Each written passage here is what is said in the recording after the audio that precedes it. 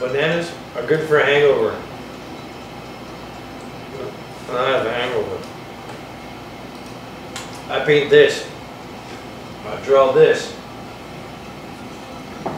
Sometimes I get paid. That's pretty cool. My name is Tanner Goldbeck.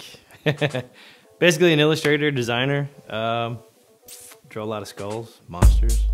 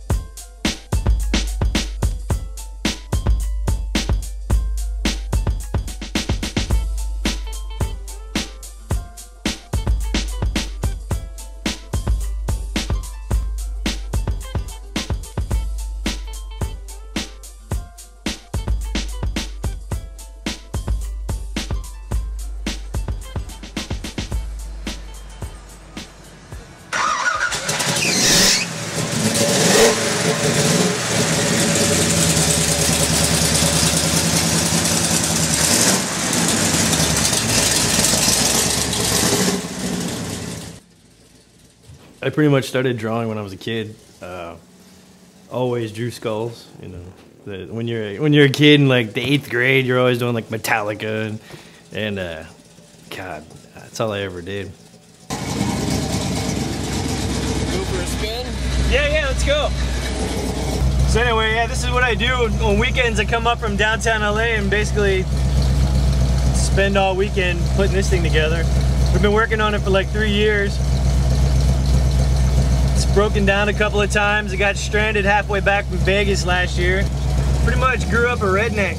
I mean, when I was in high school, if you didn't have some kind of car, like my first car was a Volkswagen Bug, and flared the fenders and put on the Baja kit and cut off the mufflers and made as much noise as I could. So it's kind of always been that way, drawing skulls and building cars. All right, everybody. Check this out. I mean, drawing skulls is, I love it. I mean, it just turns out other people like it too, you know.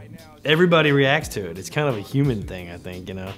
People see a skull and they're automatically like focused on it. Even when I put them in paintings, like the first thing they talk about if you do a painting, doesn't matter what the f***'s in the painting, if there's a skull in it, ooh, there's a skull. Like, nobody forgets this moment.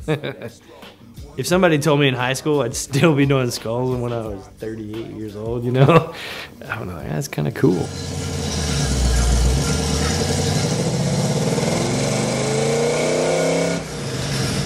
I always redraw them, never use the same skulls.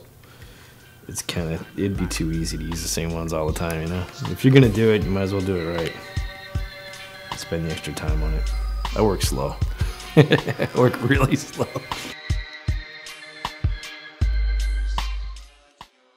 All right, this is outside my building. We're sitting on the fire escape on the 10th floor.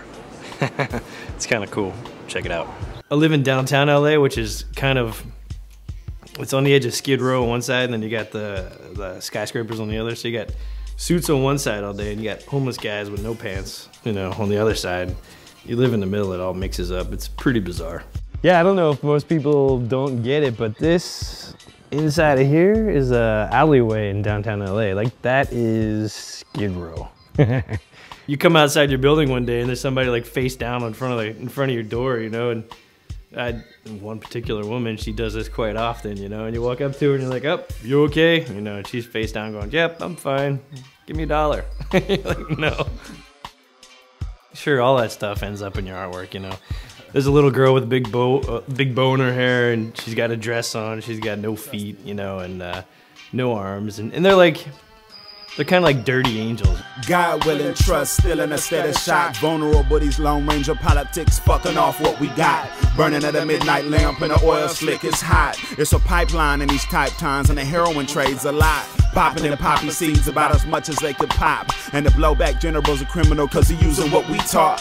Peace, that's just a thought, and the war is a brand new thing we cop. While the tailgun gun is shot, they moving it quickly on the spot. Trying to hold it down, but don't fold now, cause now we got a plot. It's thickening of the karma wheel, it's spinning and won't stop. You spend all your time working on, you know, jobs for the commercial end, and I guess you have to kind of set your mind to the fact that you do something there, people are going to tell you to change it, you know. There's a lot of artists that can't handle changing artwork.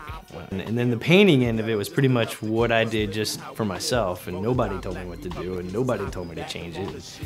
And I found out, like, if I do more of one than the other, you know, it's kind of like there is no one without the other. They're both connected. For whatever screwed up reason, I have to make images. If I don't make an image, if I don't do a helmet or a t-shirt or a painting, I'll go nuts. You know, doesn't everybody have this obsession?